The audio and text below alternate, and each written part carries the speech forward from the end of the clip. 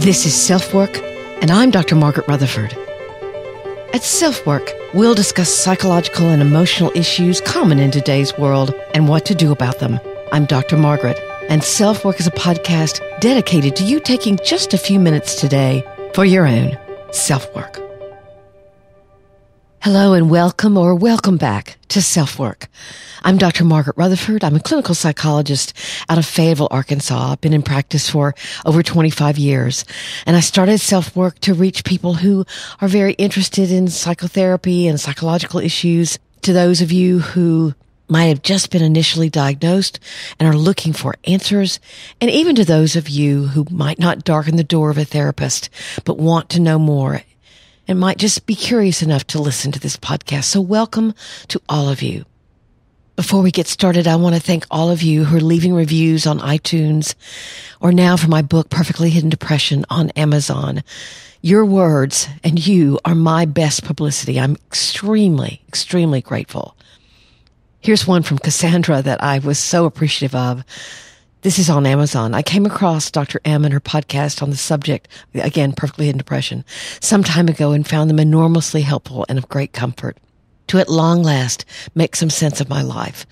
The book encapsulates the concept in easy-to-read chapters, and the process flows. Most of all, I find Dr. M very gentle and compassionate in her manner, and her passion and dedication as a psychologist shine through. She stands out from the plethora of self-help books in a genuine, realistic, and practical way. Wow. Cassandra, I'm very, very touched. And I'm honored that the book has helped you in some way. I had someone tell me yesterday that it's not an easy book to work through because there are lots of reflections and exercises, really for anyone, not just for the perfectionist. So I hope that those of you who are reading it are enjoying it and learning something from it. And leave me a review to let me know. Today's self-work is about handling rejection in a relationship, whether it be a friendship or a partnership or even a marriage. But we're not just going to be talking about rejection. We're also going to be talking about feeling replaced. When you learn that your ex has moved quickly on, or maybe that the relationship or the other relationship was already in progress. We'll talk about the specific problems that rejection causes, but also replacement. For example, social media compulsion or even obsessions, sexual insecurity, lack of emotional closure, and feeling even more out of control as your ex may want to commingle this new person with your children if you have them, if it's a marriage or a relationship. The solution takes time, as most grieving does. But we'll talk specifically today. Again, I always talk about what you can do about it, about what I term reinterpretation or redefinition of the relationship. That's a technique that can help you move on. And it can help give you closure even when your ex won't participate in getting that closure. And that can be very hurtful as well. Our listener email is from someone from Sweden who used the SpeakPipe opportunity to tell me of her interest in Perfectly Hidden Depression, but also brought up its potential place with spiritual problems. And I give her my thoughts. So today we're talking about rejection and when you feel replaced, and how to work through those hurts and that grief. I'm so glad you're here, and I hope it's helpful.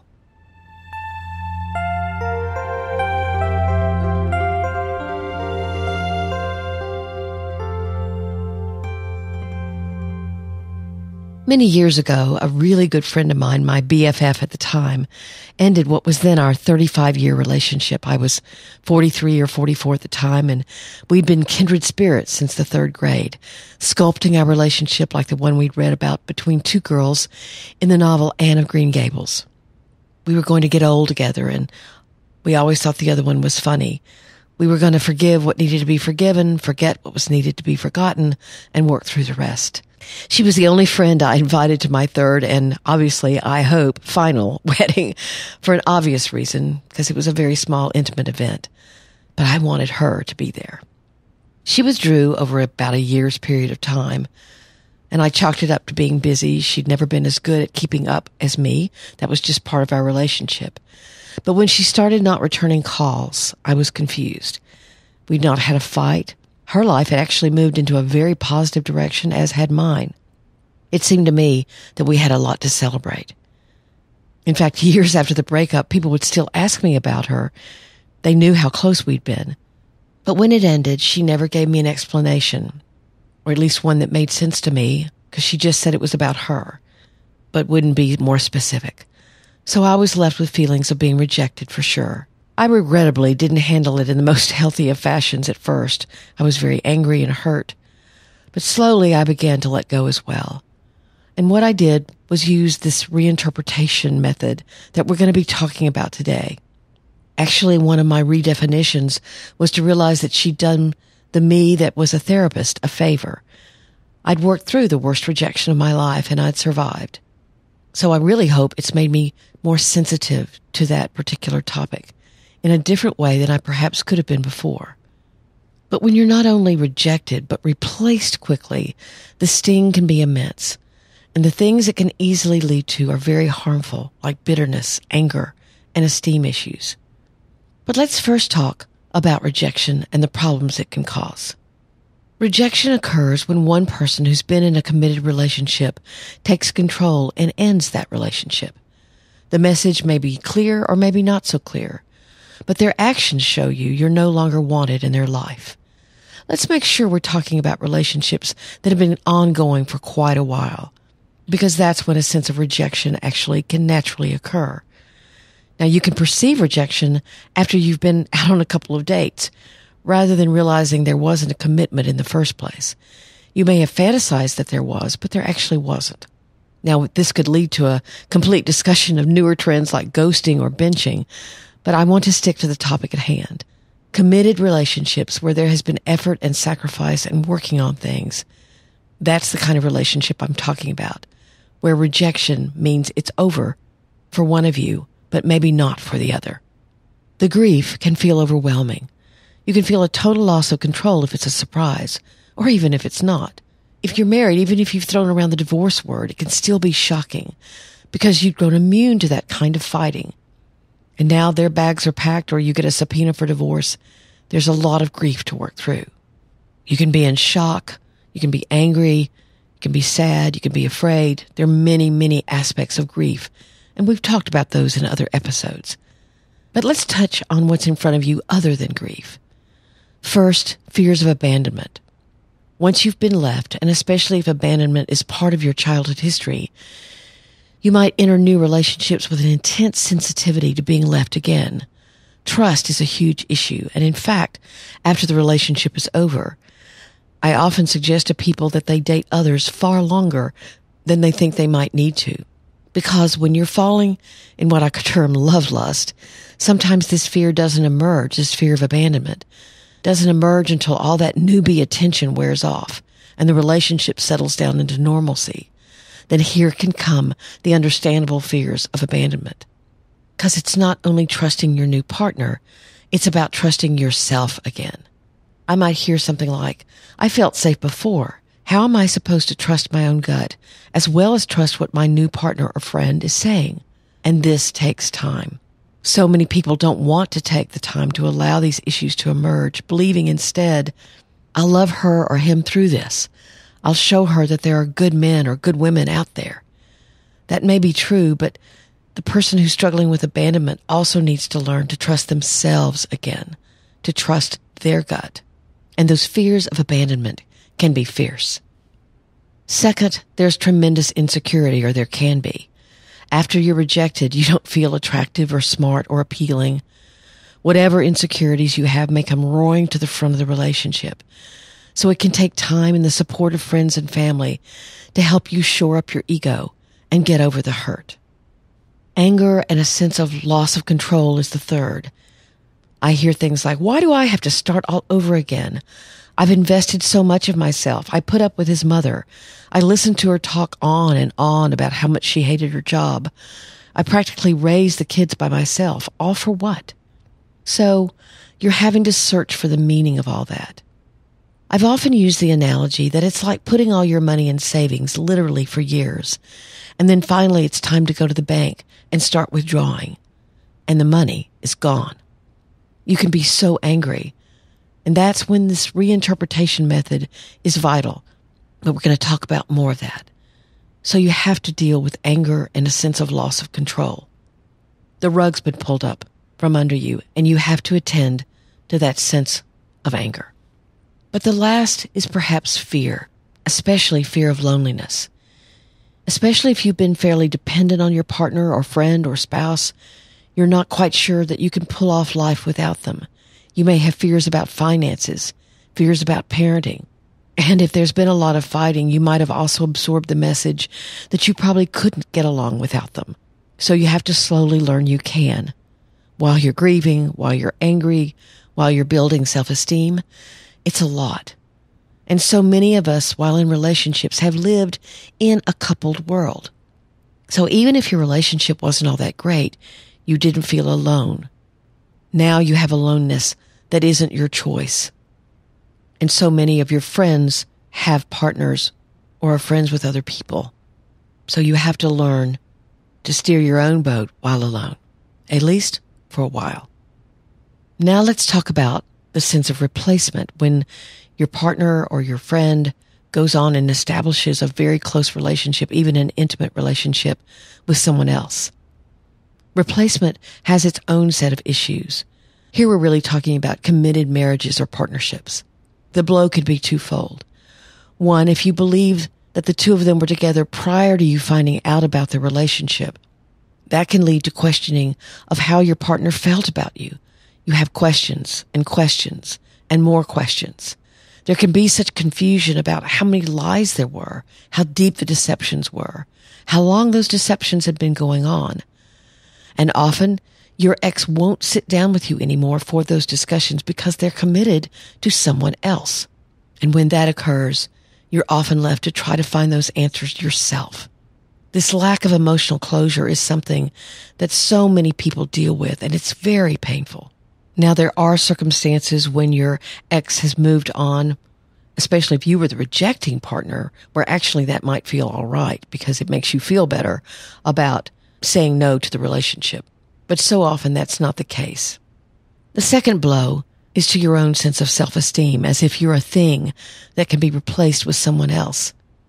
You realize that someone else knew about you way before you knew about them, most likely. And just how much of your life with your ex-partner did the other one even know about?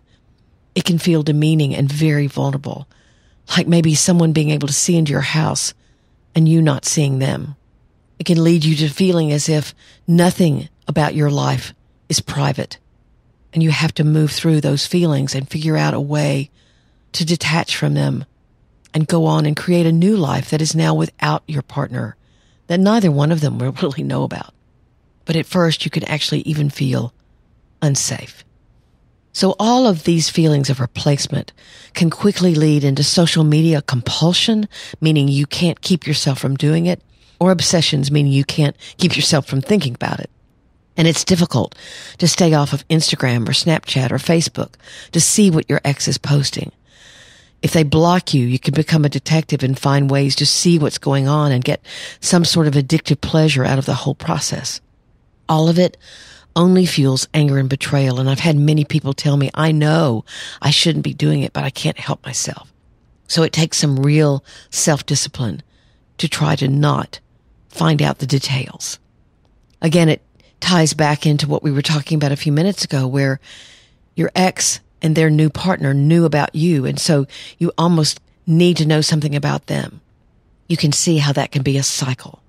Then, of course, again, if we're talking about marriage and you have children, if your ex wants to bring this new person into your children's lives or even commingle their lives, here comes an avalanche of emotion. You can head to a lawyer's to try and stop it, where I guess you can stop cohabitation, but you usually can't stop their actual presence in your children's lives. All of that can be a very hard pill to swallow. You can try to talk to them reasonably, to give your children time to adjust. But when the whole thing has been handled so suddenly, they may be driven by issues that they don't even see. So all of it can be very, very difficult and very painful. Now, all of this sounds as if the rejection replacement dynamic might be so devastating you'd struggle to ever recover. Yet, as I mentioned, there are some positive things to consider. In fact, I had a female client tell me this past year, after having been extremely depressed and fearful about getting divorced, She looks back at the time where she was married, where she was dutifully taking his verbal slights and physical shoves to keep the marriage afloat. And now she realizes how good it feels for that kind of treatment to be out of her life. She's blossoming and feeling a lot more competent. So let's talk about this process of redefinition and reinterpretation.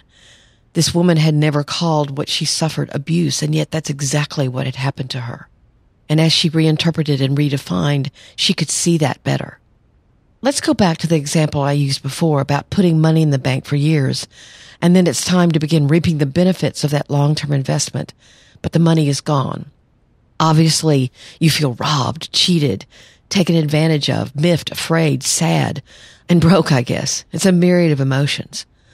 But what reinterpretation means is that since there's really nothing you can do about it but go on, in order to avoid bitterness or a sense of victimization from setting in, you can find the meaning of what all that saving was. Now, obviously, it would have made you feel more secure. But in order to avoid this sense of victimization, you can redefine or reinterpret the reason why you were saving in the first place. So the banking example is a metaphor for what I'm talking about. Let's say you gave 4 years or 14 years or 40 years to a relationship, and the relationship ends when you don't want it to. You're rejected. I always like to remind people that they're not only grieving the other person, they're grieving all the giving they did. Their hopes, the dreams, the sacrifices. And so what you can do when you're ready is to redefine the relationship positively. What did you learn? What was valuable about it? How are you different than you were when you began the relationship? Hopefully, you see what I mean. This doesn't preclude the fact that you have a lot of emotions to work through. But it is one way where you can do your best to not feel victimized by its ending. That stance would only cause you to be paralyzed emotionally, and that's the last thing you want, or at least I hope it's the last thing you want. Instead, you want to move on, to move ahead. And just like the example of the female client I shared before, you want to find who you want to be in the now, without the influence of someone who may not have been loving you very well for quite a long time. It's a reinterpretation, a redefinition that can be very helpful.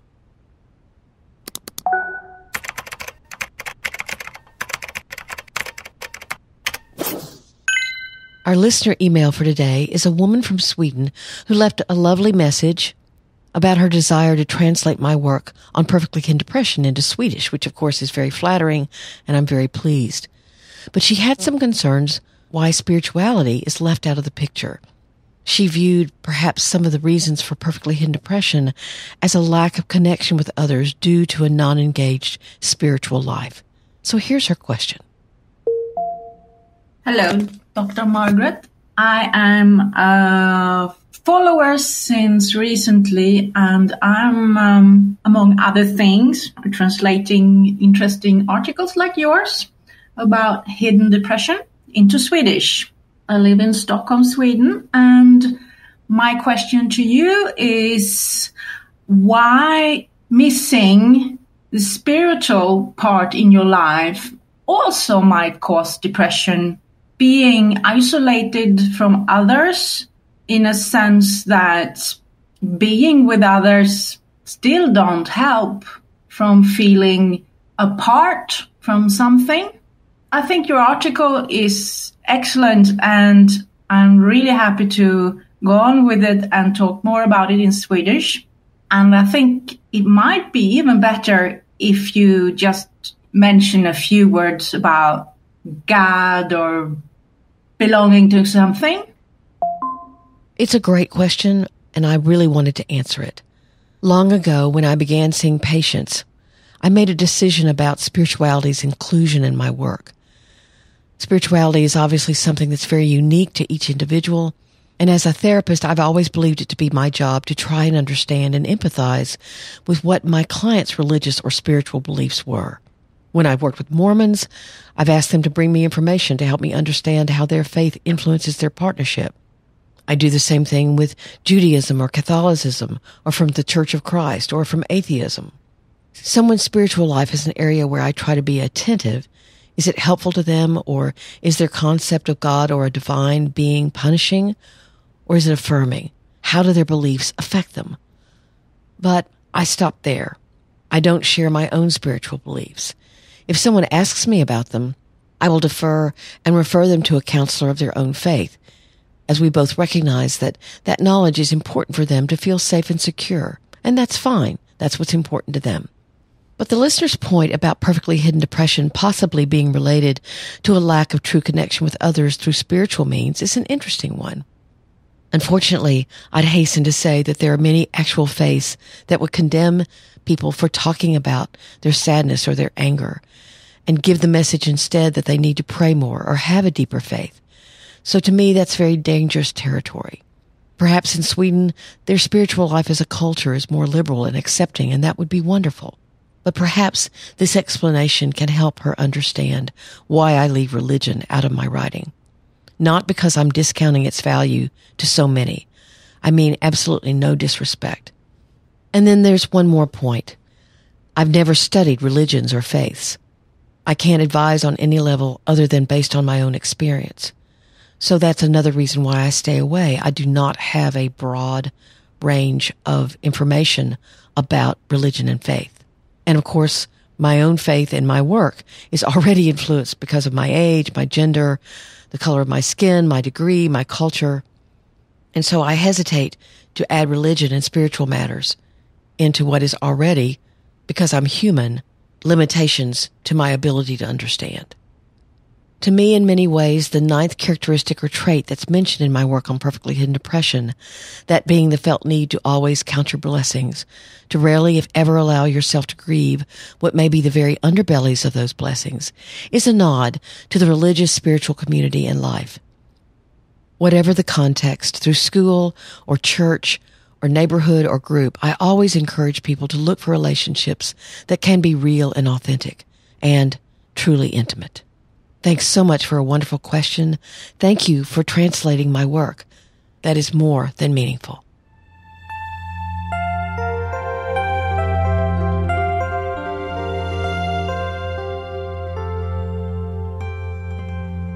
I do have an announcement today. For the first time in 3 years, I'm taking a 2-week vacation from the podcast. Actually, when I started the podcast, I didn't even realize that a lot of podcasts have seasons. So my season has been 159 episodes long. The next episode will then air January the 3rd of 2020. So I want to wish you a wonderful and meaningful holiday season, and I'll be back with you in 2020. Thank you so much for being here. Please continue to write me and ask Dr. Margaret at drmargaretrutherford.com, to go on my website at drmargaretrutherford.com, to join me in my Facebook group at facebook.com/groups/selfwork. I'd love to have you there. I'll be excited to be back with you. Thank you again for being here. Take very good care. I'm Dr. Margaret, and this has been SelfWork.